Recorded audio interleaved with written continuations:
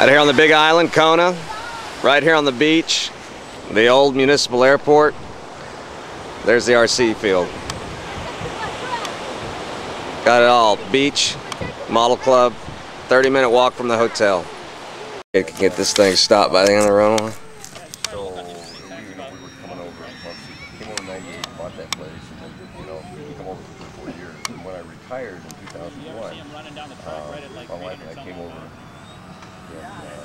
we got to Indiana. We were on a stage since we got home and cold, but we kind of decided.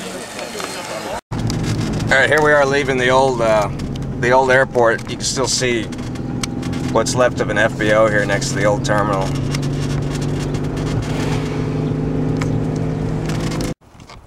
Mark's about to launch another Chi-Foam model.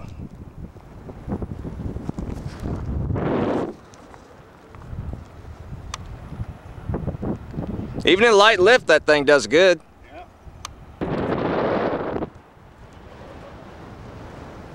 Pretty country. Slope soaring, Big Island style, right, Mark? That's it. I'll bring this glider by for a pass real quick.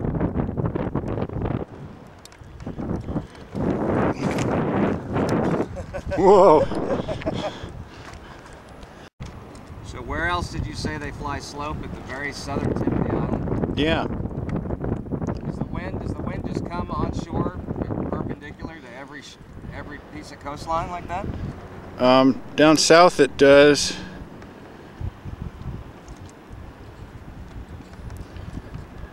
Are there any slope sites in Hilo? None that I know of. Oh. Hilo sounds like it just kind of sucks. It rains every day. I don't think I'd like Hilo. There's the lift.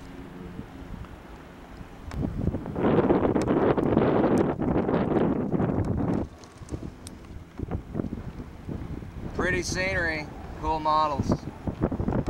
Just this night trip is gonna suck.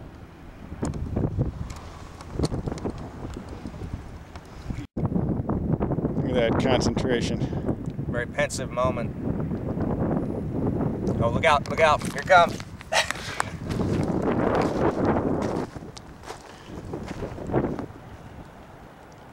Is that some kind of altar, that stone thing on that other hill where I got these chairs? I've never been up there. I don't know what it is. I hope I didn't just disturb some Polynesian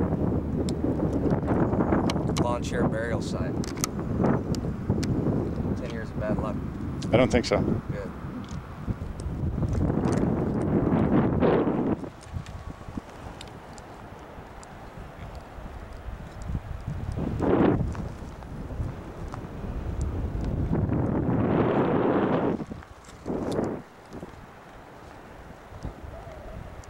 Go up on Santa Catalina right now. Been flying all night from Kona. This is the part that sucks. You're up all night, head back to the mainland. We had a good time. Couple-hour nap, be back on schedule. There comes the sun.